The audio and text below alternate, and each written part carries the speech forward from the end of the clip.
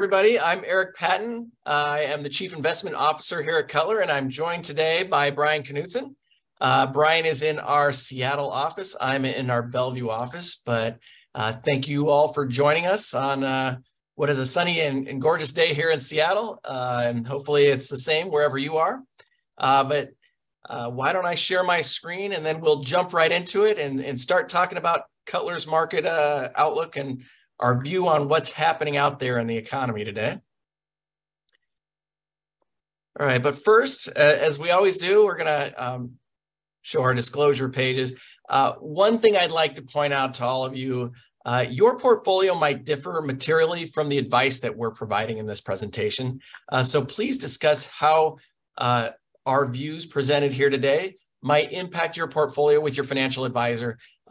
Each of our clients has a portfolio that is really built for them, and we want to make sure that what we're saying today works with how you view your portfolio and what your goals are as well. But let's talk about today's agenda, and we're going to start with a second quarter review. Stocks are up, but not broadly speaking. Really, a segment of the stock market is up that's pulling all of the stock market higher. And then we're going to ask three big questions. The first, where's the recession? We've been hearing about a recession for over a year. Is it still on its way, or have we moved past that? Can we look forward to a period of economic growth? And then secondly, how are households positioned? Those of you that have joined our webinars in the past know that we believe households are a very important part of the economy and economic growth. So we want to monitor that and see how everyone's doing in terms of their finances and how that might impact the economy going forward, and really how that might impact a possibility of a recession as well. And then the last question, will the market rally participation increase? Getting back to how I started the second quarter review comments, in order for this to be a sustained bull market, we really need to see breadth in the stock market and more participation from other sectors and other asset classes. And so we'll tackle that question at the end of the presentation. But Bryan, why don't I hand the baton to you on this next slide, and you can talk about our allocation recommendations and really kind of what happened in the second quarter and the first half of the year. Okay, here we go. So hi, everybody.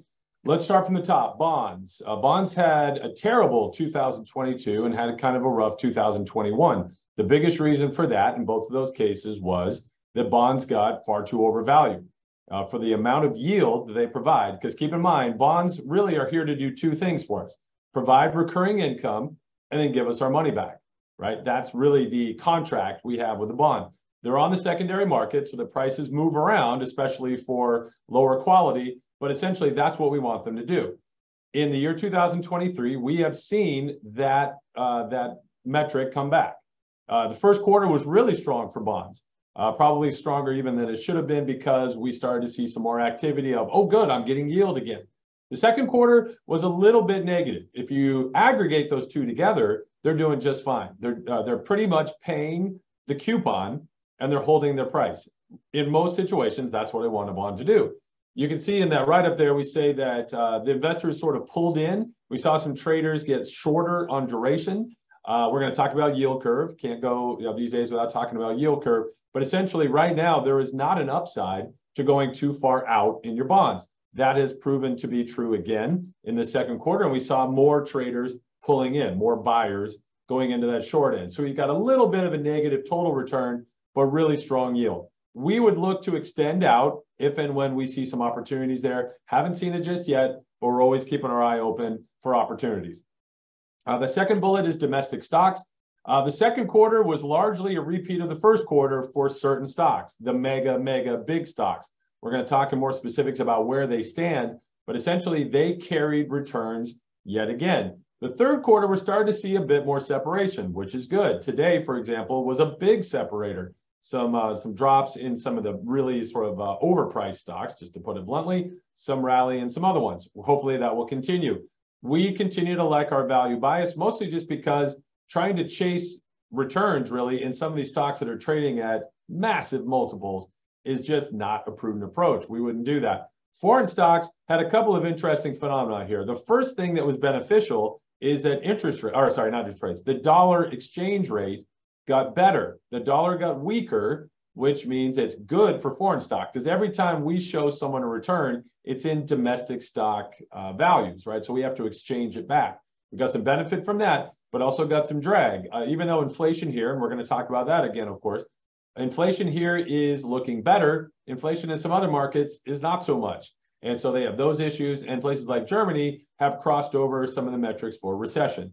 On the emerging market side, the trading at some nice valuations. Good to see some opening activity, reopening in places like China, except that China is specifically having some issues, unemployment and some debt issues. So that will bear some more watching. Excuse me. But overall, love their valuations, love their yields. The fourth bullet has really been another area of great upside for us.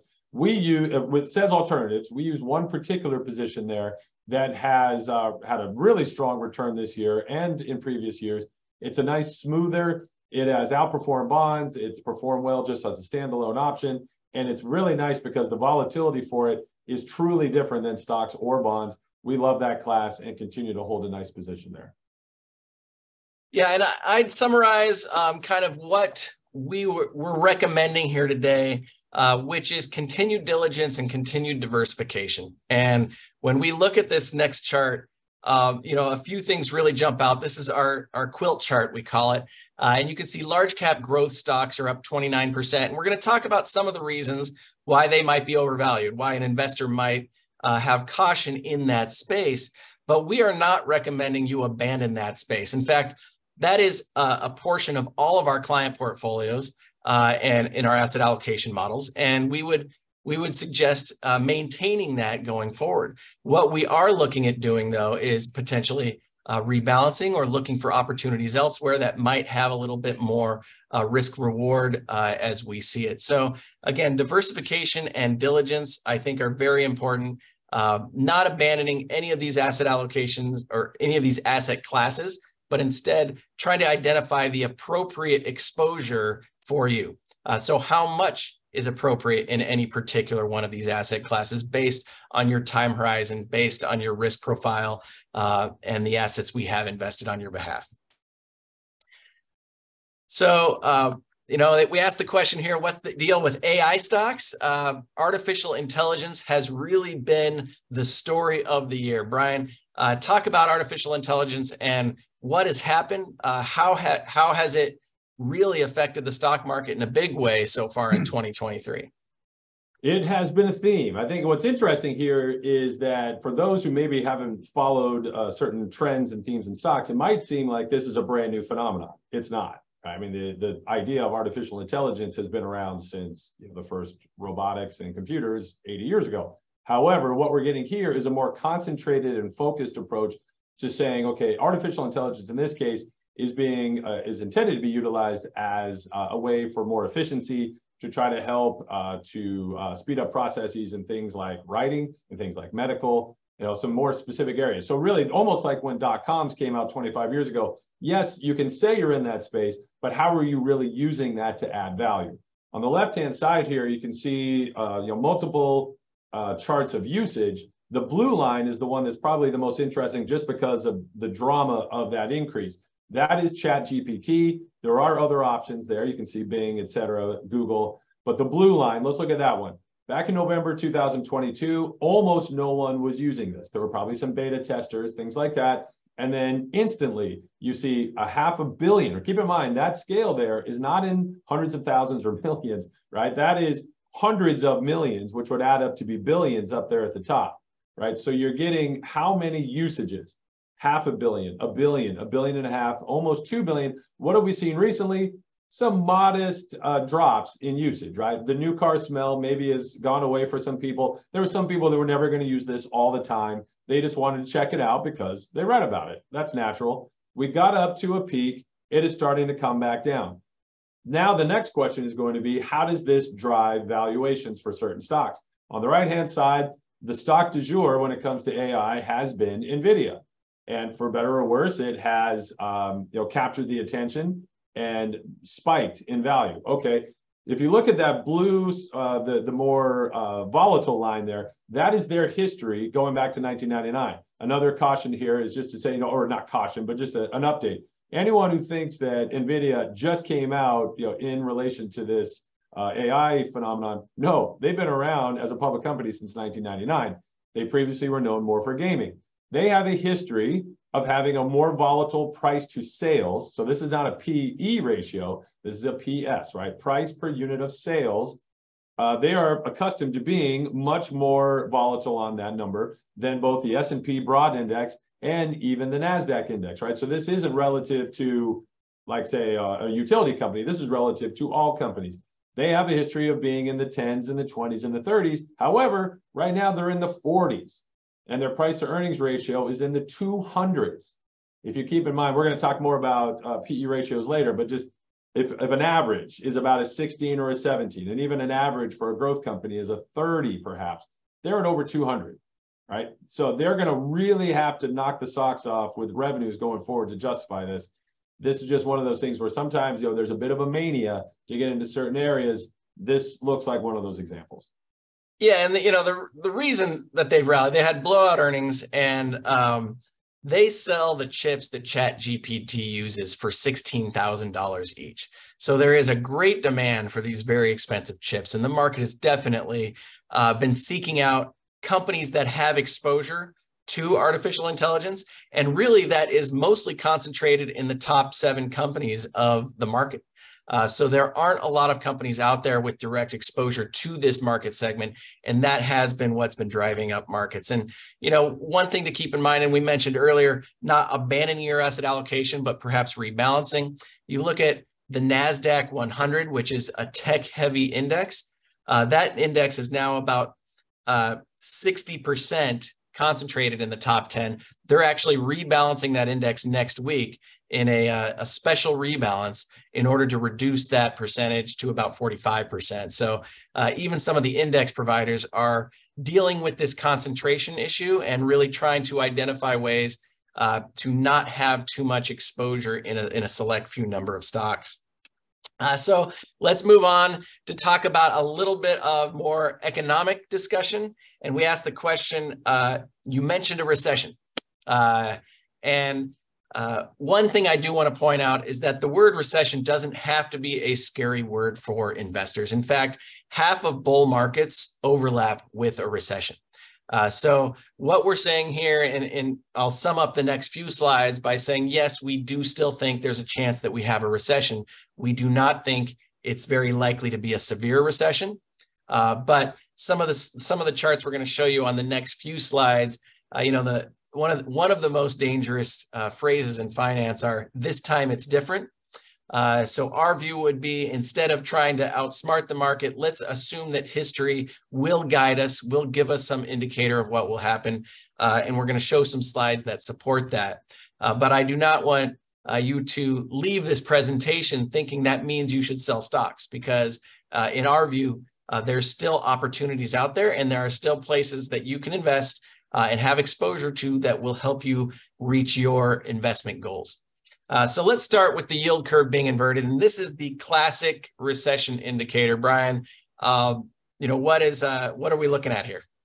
Okay, yeah. So just going to piggyback on what Eric said. From my personal view, do I think a recession is coming? Yes. Do I think it will be a bad one? No. So let's get into some of the indicators of why. There's multiple metrics that are usually used as an indicator. One of them being change in GDP. Keep in mind, last year we did have 2 negative quarters of GDP. That is not the technical definition of a recession, but it is sort of the anecdotal one. Keep that in mind. We do have that history already. But for going forward, one of the key drivers that usually does preclude, or almost has always precluded, a recession, with a few very small exceptions, is an inverted yield curve. What does that mean? The nutshell version is I get paid more, for example, for holding a 1-year treasury than I do a 30. Why would I do that? Because I assume that 30-year isn't going to look as attractive down the line. I just want to hold something short, roll forward, waiting for rates to go down. This chart shows all the way back to the 1970s that not only has this always led to a recession, but it doesn't immediately do so. Look at those time gaps, right? They can be right afterwards. They can be a long lag. The typical time frame from when a yield curve inverts to when a recession is determined afterwards, looking back to have begun, is 12 to 24 months. When did we invert? Last July. We are in month 12 right now, right? Sometimes it can be much shorter of a time period, sometimes a bit longer. One of the longer ones was back in 2007, 2008. Again, do not think that we're in any situation like that. Please don't go away thinking that I said that we are like that. That was just an example of a time period where the lag was longer. Some other ones are almost right on top if you go back to the 1980s and such. So this indicator does have a very strong record of saying yes. This one is saying yes, but it has been saying yes for a while now. So there's always kind of, there's a judgment call on both sides there. Yeah, some other indicators that I think are worth pointing out. We'll just walk through on the next few slides rather quickly here.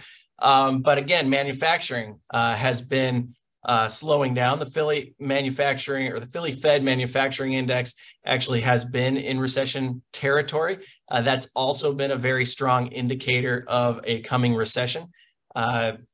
What about the leading economic indicators? Something that's looking forward. The Conference Board has a survey that for leading economic indicators, as shown here on this chart, that also is indicating that a recession is coming. And then more anecdotally here, bankruptcy filings have been increasing. We're seeing some movement there of recession indicators. So when you take all of these together, our objective is not to ignore them, but to account for them and to invest accordingly around them. But they're not definitive. And in fact, many Wall Street economists have been forecasting a lower percentage of a recession as we've been moving throughout this year, especially with the strength of the stock market. And you look at Goldman Sachs this week announced a 20% chance of a recession. So not everybody is forecasting a recession. There's definitely a mixed bag. And Bryan, some of that mixed bag is really on this slide right here. I think if you're going to avoid a recession, this is the reasons why. Or if it's going to be a shallow recession, really it's the severity of these charts. What are we looking at right here and why are they important? So this one is hugely important, right? I could stack up a massive number of indicators that say yes on the one side, and you only need some very strong ones to say no on the other side to balance those out. And one of those is going to be wages, right? It's going to be workforce and wage growth. And why is that most important? Because we are a consumer-driven society. We need wages and we need people to feel rich or feel comfortable even to make the purchases that they want to make, need to make, et cetera. What do we have here on the top? Labor participation rate. We are used to somewhere around 63 to 64% of eligible people working. Why isn't it more than that? Because a lot of people are retired, right? This only means you're within an age group where that is possible. And you also have some people that stay at home, et cetera. We had a very consistent rate, and then it dropped like a rock. We all know why it dropped like a rock back in 2020, and then it rallied back up. The good news is it continues to rally back up. There was a time there, though, you can see about 2022 or so, where it sort of paused, right? It did not get materially higher. Then, my guess is, as people kind of looked at their pocketbooks and went, yeah, I probably do need to start making money again, then they started to come back into the force. So that number has risen back up. It isn't quite as high as it was. It might not get quite as high as it was, just given the age demographic. So we don't necessarily think it will get back to, or don't look for it to get back to 64 or 65. But even if it can just stay constant in that 62, 63 range, that's good. Those percentages also might seem very tight until you keep in mind that each one of those percentage points is about 1.5 million people. So this is real, right? These are real numbers. Down below, here's the bugaboo of the Fed. It's wage growth. Right? If you see that had been on a fairly consistent sort of slow trend up with a lot of volatility there, but that trend line was very modest and then boom, took off like a rocket ship, right? Lots of cash out there, big cash outlays to businesses and to people. Those then pass themselves through to paychecks. This isn't necessarily across the board. This doesn't go into, it doesn't delineate by income strata, but I can just tell you that $200,000 income people didn't automatically go to 250, right? It wasn't like that, but on a per hour basis, those folks that maybe were making 12 might be making 15. 15 might now be making 20.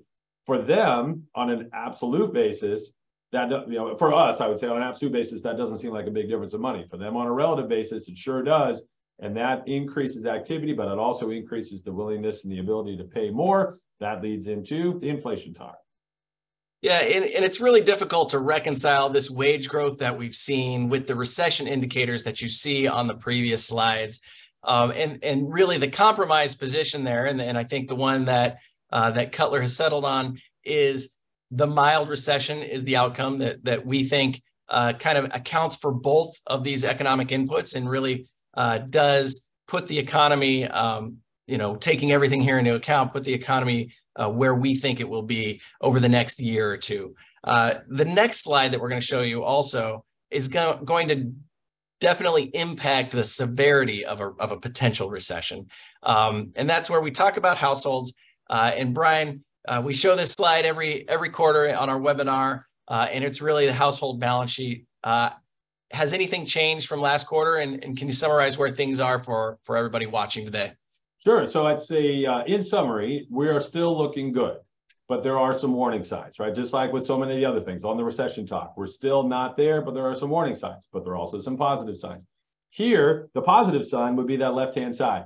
We talked about this, and I've noted before that households on an assets to liabilities ratio have tended to be about 8 to 9 parts assets to 1 part liability. That's fantastic. That's absolutely great. That is still true. If you look there, it is almost exactly 8 to 1. That's fantastic. Where is this coming from, though? Homes, other financial assets, which is a wide basket. That's your brokerage accounts, that's your retirement funds that are not pensions, et cetera. The good news is the breadth, right? It isn't half from homes. It isn't half from financial assets. There isn't one factor that would have a big drag on this that would be catastrophic, right? Back in 2007, this ratio was very heavy on homes. That is not the case anymore. The other part about homes specifically that's good news is look at the liabilities. 2/3 of our liabilities are in the form of mortgages. Our mortgages are almost all in the form of fixed rate. It's about 90-ish% of them are on a fixed rate basis, because during this time of the last few years, when you could get a 3%, a 4%, some even in the 2%, said, yes, let's lock in. I had this conversation. We had this conversation here with many clients and said, absolutely, right? In almost every case, this looks like a good deal. Those are now locked in. Other marketplaces like England and lots of Europe, for example, do not have that sort of phenomenon. They don't have as many fixed rate mortgages. They're dealing with increases. Up in Canada, there is some talk now, literally, of 70 and 80-year long mortgages to try to stretch out the payments because rates have become just so uncomfortable for people to be able to pay. Here in the United States, we don't have that situation. That's good news. But let's talk about, on the right-hand side, some trends and which one of those might start to be a bit of a bugaboo here. Top right, household debt service ratio is still containable. It is far lower than 2007. It's even still lower than back in 1980. However, that trend line is starting to go, or sorry, not starting to, continuing to go up. How much further will that go up? That is going to be the question mark there. It is very controllable right now, but we're starting to see some leaks in very specific parts of repayment schedules. Which parts are those in particular? Look down at the bottom there. Auto and credit card, we're starting to see more delinquencies. The trend line is against us. They are getting higher. However, look at history. We're still below history. So just like up above, it's not bad. It's getting, what's the way to put it? It's getting worse, but it's not bad, right? So what we need to watch for is, will it continue to get worse? And one area that's really going to be important there is that orange line. That is student loans. Why is that flat for the last 2 years? Because there haven't been a lot of student loan payments, right? There was some freezes. There was lots of court wrangling going on. As of now, almost all of that debt, not all of it, but almost all of that is going to be scheduled to start getting repaid in about 2 months. That will have an impact, of course. The question mark there will be some trade-offs. What has to get cut? Where do we have to accommodate that for those where it applies? That's still to be determined. But so that's the punchline here is still good, but some things to watch out for. Yeah, and these next two charts are kind of showing the same thing and a little bit more specificity here. Credit card accounts assessed interest.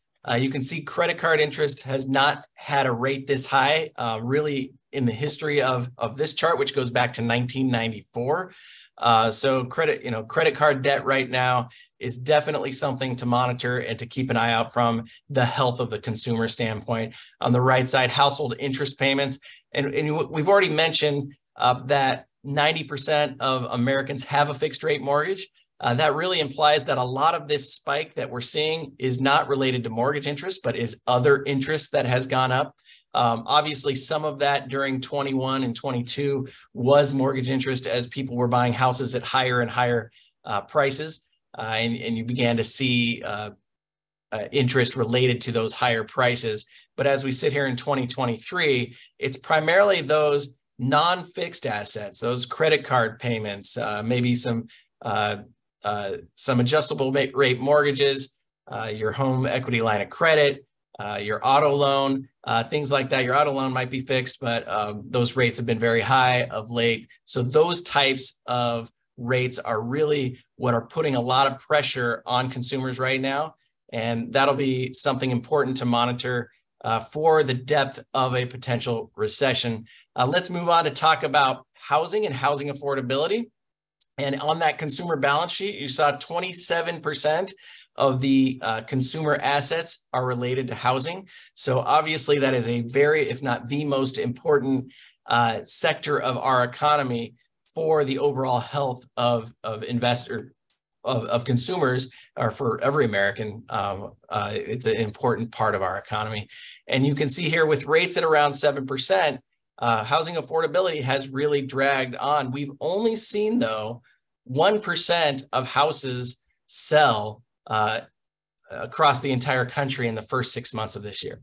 And the reason for that is we've had higher rates, but with a lot of fixed mortgages out there, people can't afford to move. So people can't sell their house at a 3% mortgage and go buy one of equal value at a 7% mortgage. So the mobility that we've seen in our economy has really been limited. And for clients that are out there looking for a new house, who under their life circumstances need to be able to move or need to be able to buy a house right now, what we're advising really is adjustable rate mortgages, looking at maybe a 3 or 5 year ARM. Hopefully the yield curve will materialize. We'll have a chart in a couple of slides about that in terms of where interest rates are headed and what type of refinancing you might be able to do in a couple of years. So one other way to look at affordability, Bryan, this is a very colorful chart. I think it tells you a lot about what's happening. It's a similar way of looking at that past chart. Can you walk us through this? Sure, yeah. So what I love about this chart is it's not on an absolute scale, right? This is relative to the past. This is change in pace, right? So this doesn't mean that it's like those numbers there aren't saying a 20% mortgage rate, et cetera. It's saying what factors impact the ability for someone to buy a house. We've seen in recent years, so the black part of those lines is income. We know that wages have risen. This plays that out. If you look for the last 2 years, all the black area is positive. We know that house price has been a drag. House price increases have made it harder to afford a house. Obviously, if something costs more, it's harder to afford. We've seen that drag down in the blue side. But the biggest drag has been the change, the pace of change in mortgage rates, right? And for those who have lived through the 80s and the 70s, you remember our rates today, a 7 was someone, oh, woe is me, it's a 7. You're like, yeah, right, I paid a 15 or an 18. But those didn't change as fast as they have now. If you locked in a rate last February and you got a 30-year fixed, there's a very good chance your first number was a 2. There's a very good chance that first number today, if you're lucky, is a 6. Some of us, it's a 7. So the pace of change here is more dramatic, literally, you can see it on that page, than anything that's been faced going all the way back to the financial crisis of 2008. All of those other factors, right? House prices did climb back in 2008 and 9 because it came out of a depressed time when there was a lot lack of activity. The big drag here also is the double factor, right? House prices are still going up, although very recently that hasn't been quite as much of a factor. But those mortgage rates, right? That double whammy is making it hard. You might make 10% more than you did before the last couple of years, but the affordability of a house is even harder for you to try to overcome. So this really leads us into interest rates, and I think this might be a record for our webinars over the last couple of years, Bryan. We're about a half an hour into it now, and we haven't really brought up interest rates or the Fed yet.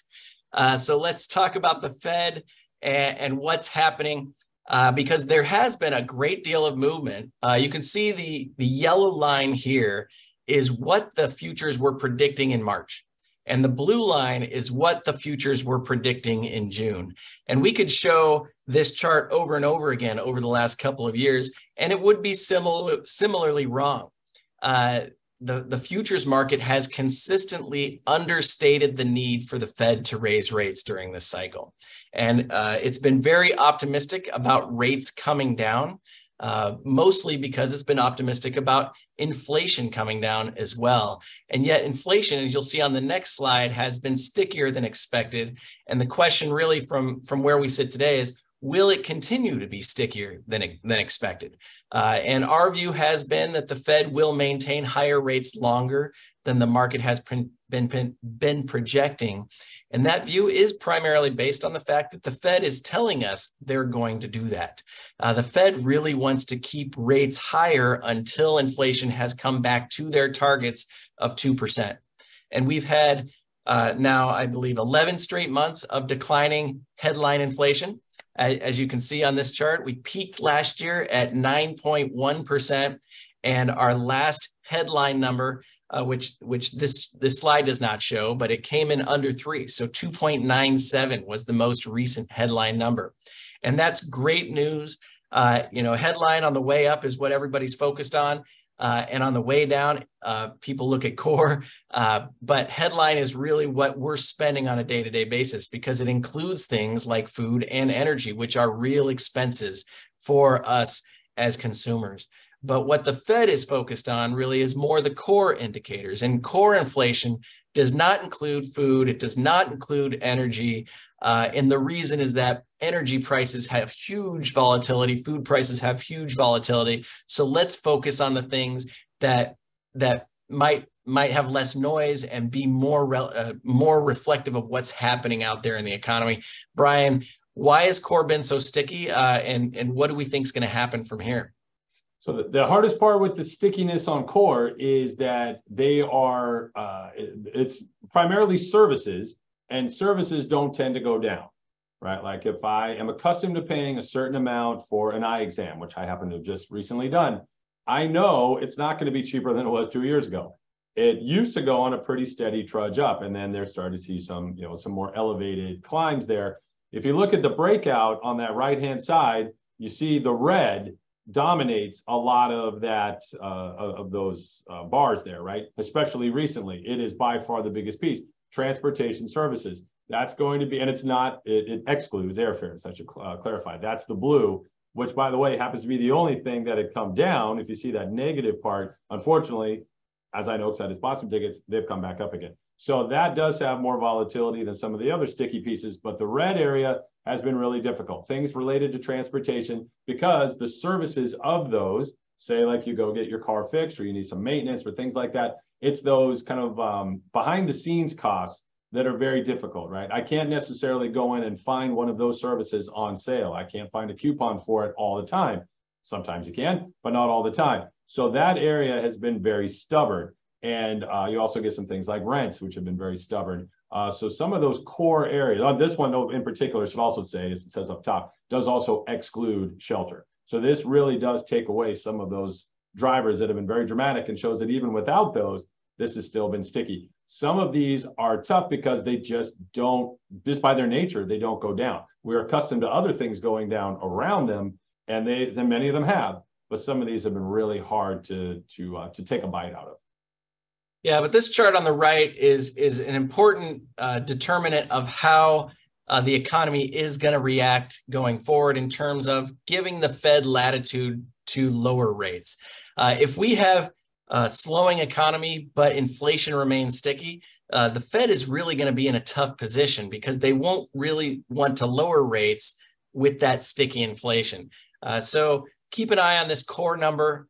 We think it's key in terms of what those Fed futures are actually going to materialize into. When we think it's going to come down and the Fed's going to be able to react to that, that's a great opportunity to push bond yields out further, or bond duration out further in your portfolio, maybe moving out of those short-term bonds or those money market funds that are yielding close to 5% or around 5%, and locking in maybe some of those longer rates as you see inflation dropping, taking advantage of that dynamic. So the last section of our presentation, will the rest of the market rally? Our bull markets typically last 2.7 years. The current market cycle started last October. So we're 11 months from last year's bottom. But we need broader participation for this bull market to continue. It cannot continue to climb on the backs of just the magnificent seven, as some people have called the seven largest companies out there. Bryan, mega cap names dominate. Is the AI boom sustainable is the question that we're asking here. Is it sustainable at these levels? I just don't see how that's possible. I really don't. No offense to the specific companies. They probably all have great reasons for the proponents to say that they're justified where they are. But the macro level view here is no. So let's break into the numbers. Are stocks broadly expensive right now? They are a bit, but it's not outlandish. How do I know that? I look at the black line in that box there. S&P 500 aggregate looking forward. This isn't current. This is forward expected earnings from JP Morgan, 19. Okay, 19 is a little bit rich. I'm more used to the 15 to 17 range. You can see the average there, 16 and a half. 19 versus 16 and a half. Okay, that's within a deviation or two of what I would consider to be normal. But let's drag up. What is abnormal? The top 10 having a current look forward PE ratio of 29. I can tell you that right now today, just off some back of the napkins that I did, the blended current right now is closer to 40. That's not sustainable, right? And a couple of those are dragging that up because they're over 100. One of them's over 200. It's a stock we already talked about. Relative to history, it's not unusual for the top 10 to be more expensive. If you look at that average, the average is 20 versus a broader average of 16 and a half, right? You see that right there in the middle. Okay, I am used to them being more expensive. I'm not used to them being 50% more expensive, or more specifically 45. That 145% of average means those top 10 are 45% more expensive, not than the broad market usually is, but than they usually are. This is getting to the point of, I mean, you see lots of headlines, even from those traders that were making the buys, of what's going on right now, right? But this is another reminder. That doesn't mean all stocks are expensive. What this really means is a lot of stocks are inexpensive because they are below what would be typically what we'd look for, even in the potential for a recessionary environment, because these other ones are just so far over their skis. Yeah, and another Wall Street expression, Bryan, I think Milton Friedman said it, is the market can remain irrational longer than I can remain solvent. And, this dynamic doesn't necessarily have to change. Those mega cap stocks could continue to trade at above market multiples. And, we're not abandoning that sector of the marketplace. What we're saying is when you're constructing portfolios and when you're building portfolios, that diversification matters. Let's maybe rebalance into some of those undervalued or unloved sectors of the economy, but let's not abandon those other sectors, especially because they become such important parts of the overall stock market. You want to have exposure to those mega cap names. One thing that could be driving this dynamic a little bit is really the onset of, and this is getting a little bit into how the sausage is made, and we won't dig into it too much. But really the onset of short-dated options. And Bryan, let's talk about options and what's happening, because this has really been an interesting development over the last year of what's happening out there. Yeah, I'm going to caution myself to not get too nerdy here, but this is important to note. Options have always been a part of market trading. They're a good hedge. They're a good way to sort of project out where prices could go. At the highest level, I would say this: instead of buying Microsoft share today, I will buy an option contract that says I can buy a share of it 6 months from now, for example, at either like $20 below today's price or $20 above today's price. Why would I do the $20 below? Because I think it will go, that will be a good buy. I will want to have it at that price because I think it will not drop that far down, but someone else will sell it to me for that much. Why would I buy the one above? Because I think it's going to shoot off like a rocket ship and I want to be able to buy it at a better price.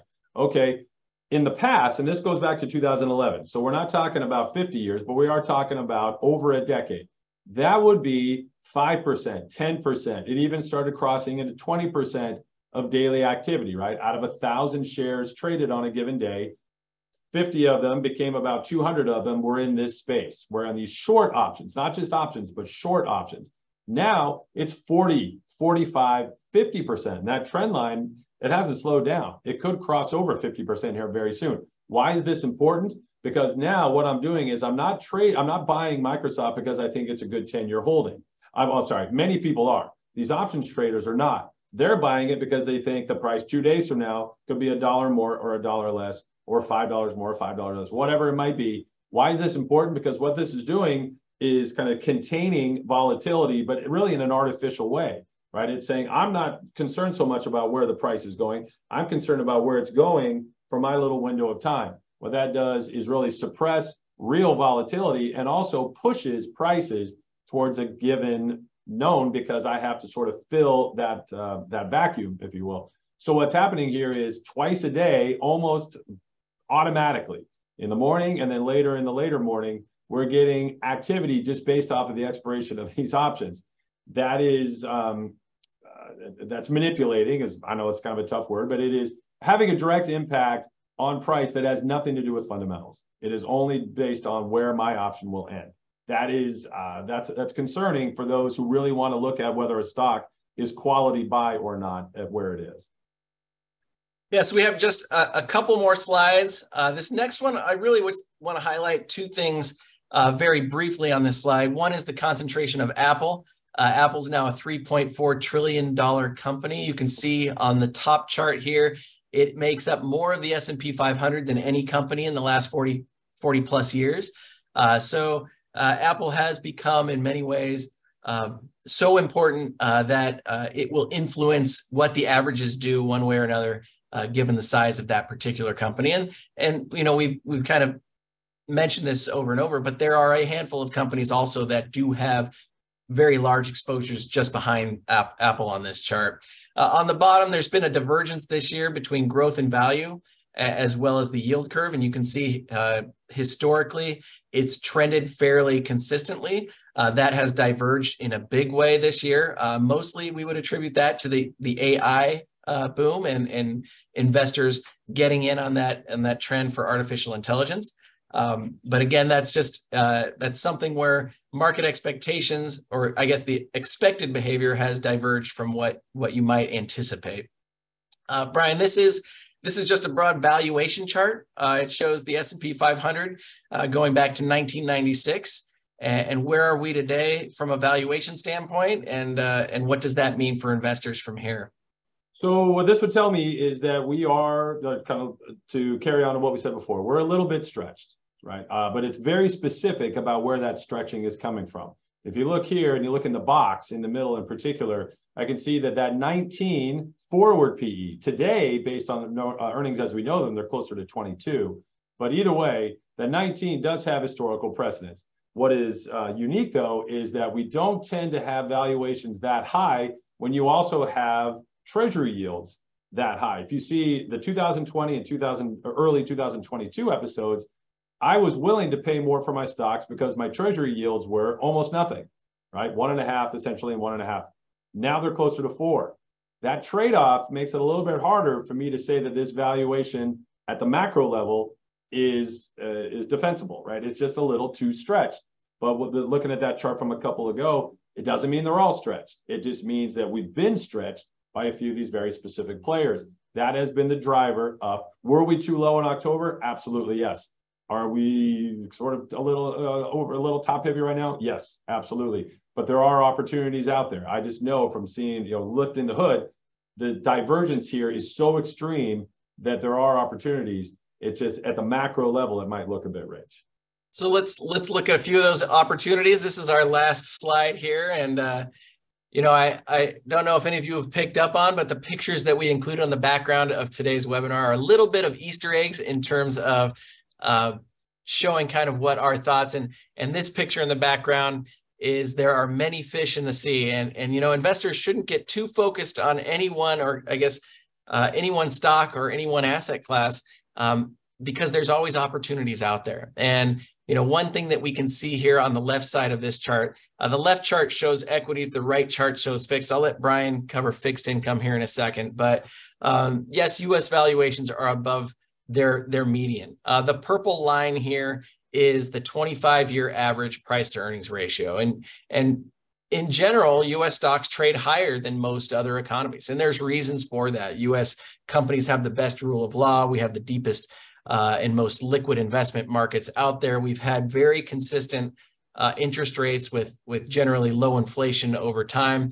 That's a great environment for people to invest, and our stocks should really command a premium over the rest of the world. And that's reflected here on the purple bars on this chart, with the one exception of Japan, who has had 0% inflation and negative interest rates for most of this time period. And so, Japan also traded at an elevated valuation. But look at where we are today with the light blue diamonds here. The U.S. is well above that purple line, Japan well below, Europe well below, emerging markets slightly above, China well below. So around the globe, there's a lot of opportunities when you consider relative valuations to that particular investment market's averages. I would point out both Europe and Japan here is looking particularly attractive vis-a-vis where they historically are. And the reason why they might be at a discount today, Bryan already mentioned Germany, for example, is in a recession. The UK has very high inflation right now. The US has really, we have high inflation, but we're ahead of the curve relative to much of the world. And so the rest of the world is maybe playing catch up, and you're seeing them having to raise rates while we're nearing the end of our rate hiking cycle. That's benefited both foreign currencies as the currencies have played off against each other, but also perhaps the timing of various investments. They might zig when we zag. That's the benefits of diversification. And again, getting back to slide number 1 on this presentation, if there's one thing we want our clients to walk away with, it's the importance of diversification and really maintaining a balanced portfolio that is catered toward your investment risks. Part of that balance for many of our clients, if not most of our clients, are bonds. And Bryan, how do bonds look here on the right side? How can people be investing in the bond market in this environment? So talking about diversification, there are more bonds out there and many more bond classes than there are stocks, right? So there's many to choose from, but they tend to get thought of as a basket, right? I have those bonds, they pay some income. I wish I had them in bad stock years. Why do I have them in good stock years? We have worked through one of the worst periods for bonds in history, right? If you look at that right-hand side with all those pink numbers, all those negatives, 3-year, 5-year, 10-year, this has been a rough run for bonds, but we made it through. We popped through the other side. And the good news is, if you look at that white column right in the middle there, 30-day yield, this is the amount you're getting paid for various types of bond instruments right now. What's the good news here? I see a lot of those numbers in the 4s, 5s, 6s, even the 8s, right? The 8s could be a little extreme. You want to watch out for those. If you're getting paid that much, there's probably some additional risk. But in particular, like the one that I look at, it's about 6 or 7 down, U.S. investment grade, 5.2% current yield, and they've had a rough run, right? The total return, because bonds got way overpriced. But right now, what do I want those for? Pay me recurring income. I want to take a modest amount of credit risk, as little as I need to get the yield I'm looking for. You can do that now. We sort of hit the reset button. We had a great 2018 and 19, more than we should have. We had a terrible 2021 and 22 because we got overdone on bonds, like the world did. And now we've hit the reset button. We're starting fresh, looking forward, really strong yields, broad diversification, lots of opportunities here. We really like the upside for bonds for going forward. Right now, we want to be on the short end. We're always going to look for chances to change that. And with that, I just want to say thank you all for joining us today. We will make a copy of this presentation available on our website shortly, and feel free to come back and revisit anything we had to say, or give us a call and talk about it. We'd love to talk through what we presented here today and how it might impact you. But thank you for your time, and we appreciate you joining us, and we'll talk to you next quarter, if not sooner. Thank you all very much.